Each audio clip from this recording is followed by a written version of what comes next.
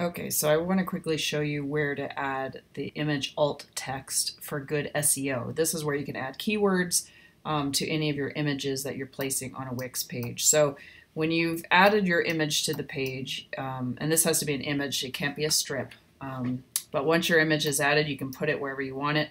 The SEO settings are hidden. You want to click on this little settings icon here, and then you'll see this is your little image settings box.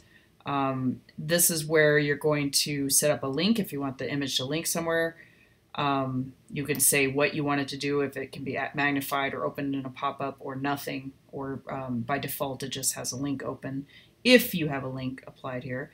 And then if you scroll down here, this is also a handy tool for resizing the image to make sure the proportions are right, because sometimes when you resize things, the crop changes.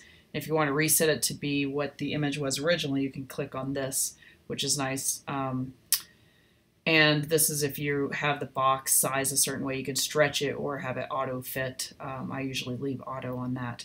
But as you can see, you have to scroll down here to get to the image text area. This alt text here, this is what tells Google what's in this image. So this is where you want to add keywords. So I'm going to put in here certified acceptance agent, because that's one of the main keywords that we want you to be found for.